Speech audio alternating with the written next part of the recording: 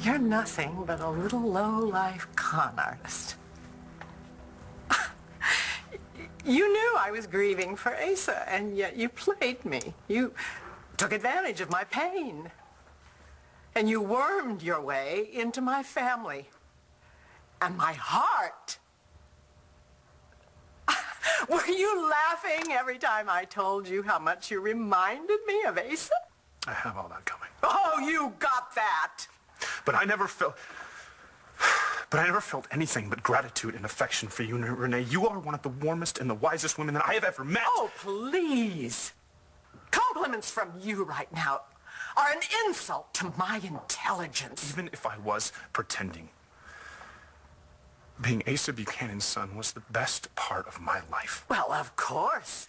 Big mansion, big life. No, okay? I was thinking more like working side by side with Bo and Clint and knowing you.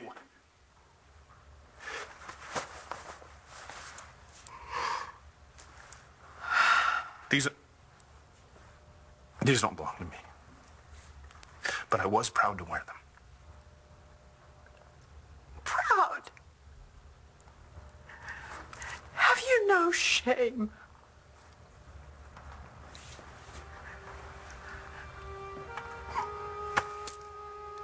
Well, if there's anything I can do to start to make this right,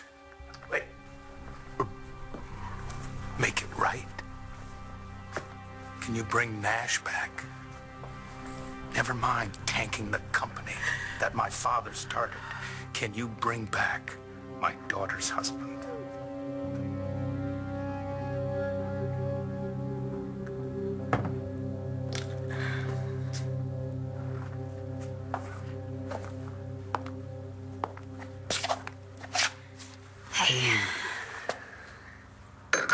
I left you some messages since I heard about Nash.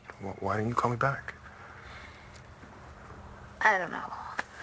I guess, you were never a really big fan of his. To hell with what I thought about Nash. This is about you. You just lost a family member. And a friend. I'm so sorry. You know, I finally found Jared. Boy, it was just right after I met your mother the first time. And he had just started passing himself off as a Buchanan. But you didn't know that Mom was part of the family, right? No. And, you know, I should have made him give it up right then, but I had screwed up his life so much already, and I just didn't want to lose him. Now I guess he's probably going to lose everything.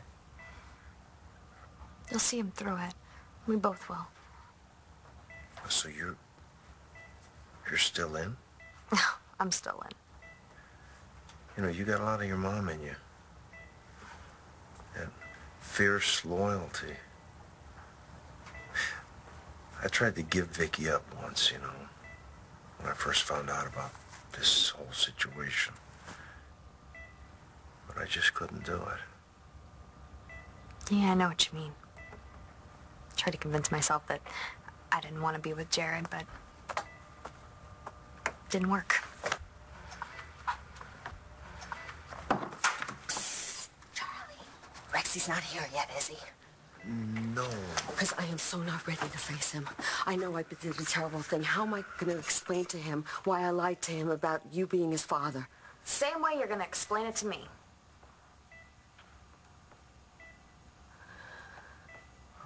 Rex, please, just listen to me. This isn't the time to make this decision. Not when you're freaking out because Charlie lied to you, and Roxy lied to you, and I lied to you. And I know how upset you are for Bo and his family. This isn't the time to end something that used to be so beautiful. You said it yourself. I know. I started acting like a jealous, insecure maniac. That's not me. You never would have fallen in love with me if that's who I